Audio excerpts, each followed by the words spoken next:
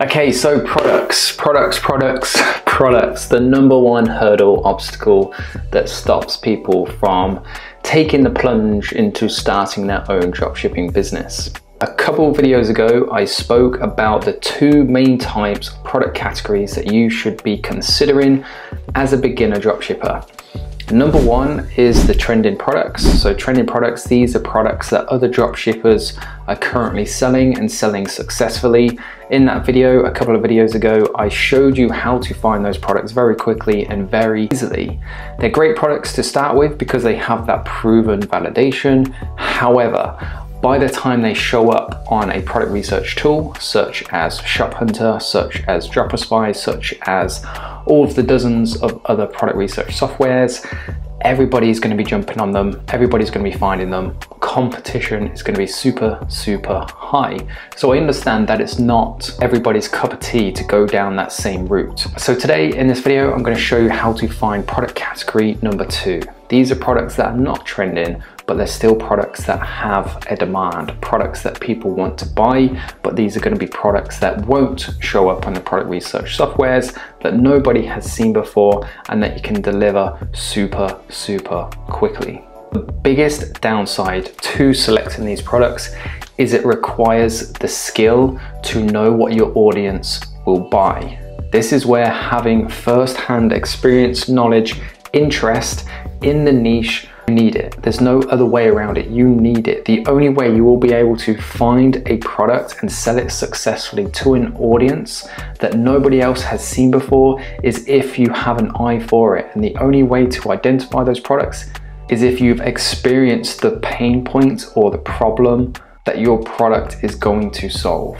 So to give you a great example, you could show me 50 different pet products or 50 different golf products or 50 different triathlon products, and I could tell you straight away which of those products people in those spaces are likely to buy because I have experience in those niches myself. I have gone through the same pain points. I know what people are willing to pay, and I know how valuable it will be to solve those problems those products solved. But if you showed me 50 products in the makeup niche, I wouldn't have a clue of which products were more eye-grabbing or attention-grabbing than the others. Hopefully that point is clear. That's super important that you understand that. So if there's any questions or you need anything clarifying, make sure you comment down below. I will see it and I will respond to you.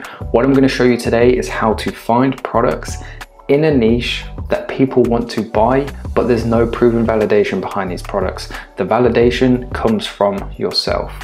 So before we jump into these products, I'm going to preface this by saying you need to niche down.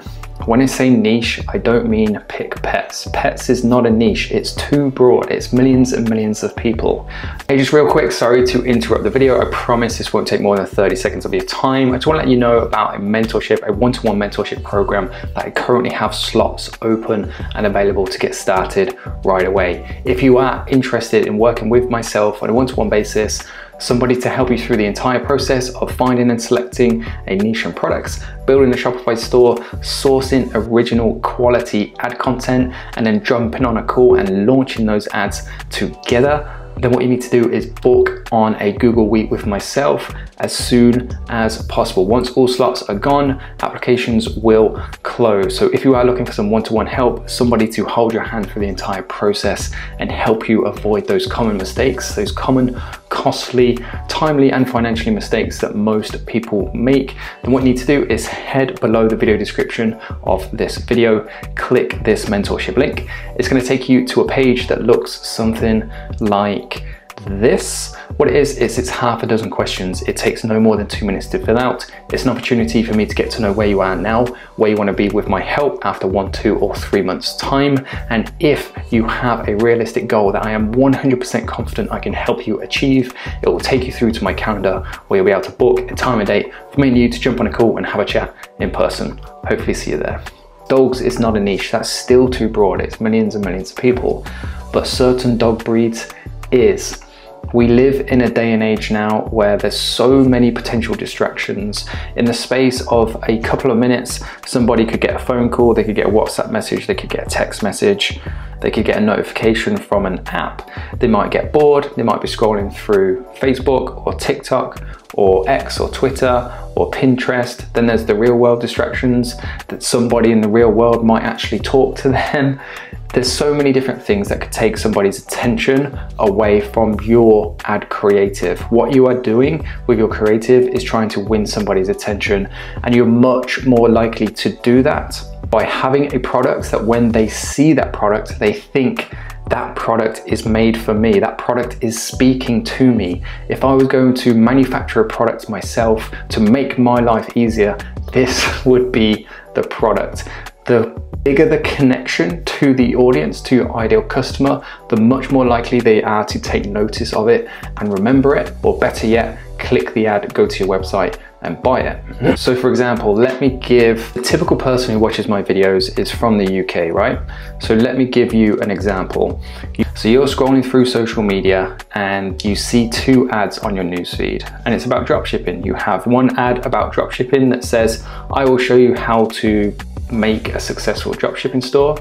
And then you have ad number 2 that says, if you're male, so most people who watch my videos are male. So then ad number 2 is, if you're a male living in the UK, then let us show you how to create a successful dropshipping store that sources products from the UK.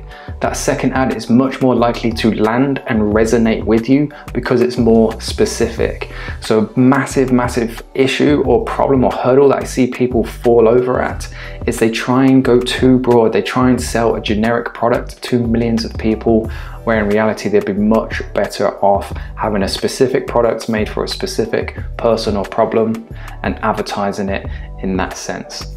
So let's jump into it. First things first, I'm based in the UK. I'm going to filter by products that are also in the UK. So let's search by products. The beauty of this platform is that these are products that are already based in the UK, that somebody has already paid to get here, and they're not products that are on AliExpress, which means when you sell and build a store around these products, you haven't got to be competing against the entire globe, because that is a hurdle that you come up against. In traditional trending products dropshipping, you are competing against the entire world. The entire world can access product research softwares. The entire world can access products and suppliers on AliExpress.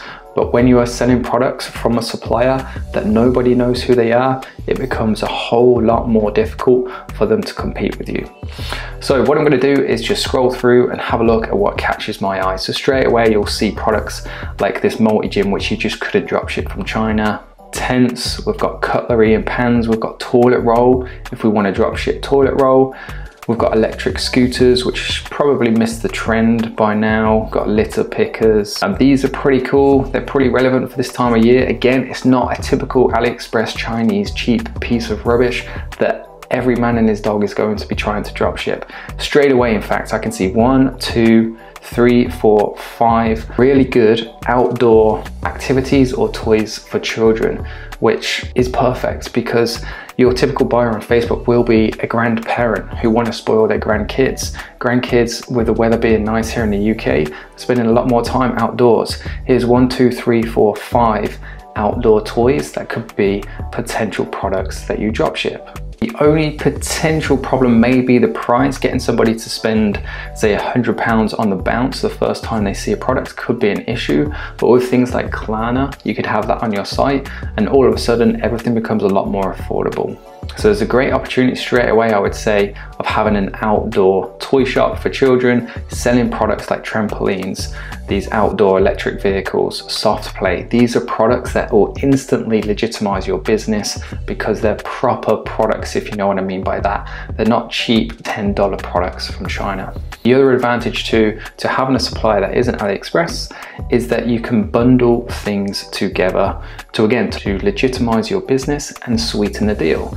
So for example, if we did go down the route of starting an outdoor kids toy brand, we could find a product to sweeten the deal and bundle the offer. So here we have these chocolate tools, a 500-gram pouch. So on your website, you could say with every purchase over X amount, get a free pack of chocolates. I mean, that's a pretty naff upsell actually. We could chuck in a popcorn maker instead. you get the gist. It doesn't have to be this exact product, but by having a supplier outside of AliExpress, it makes that a lot easier. And because you're selling products that are typically of higher quality with higher profit margins, chucking in a popcorn maker for 15 quid, you know, in the eyes of a consumer, that's a 30, 40, 50 pound freebie that to you doesn't make much difference on your bottom line. Let's keep scrolling through then and see what else captures our attention. We've got air fryers too. I mean, we've missed the boat on air fryers. They got really popular about a year ago. But because they're already brought into this country, you know that whoever's brought them in has taken care of things like making sure they're compliant with the correct safety certifications. You can drop ship sofa beds, these electric tilting chairs for elderly people. It's all about knowing and having an interest and knowledge of the niche so that these products will stick out to you themselves. You haven't got to do much research behind them. So for example, these riser and recliner chairs, in my mind, I thought they were a lot more expensive than that. So you could do a bit of research, check Google Trends, see what demand is like. And if you find that the going rate for one of these things is, I don't know, £500–600, maybe even £1,000, then potentially there's an opportunity there to go in and undercut people. But until you do that research and check, it's going to be difficult to say. So let's keep going and see what else we can find.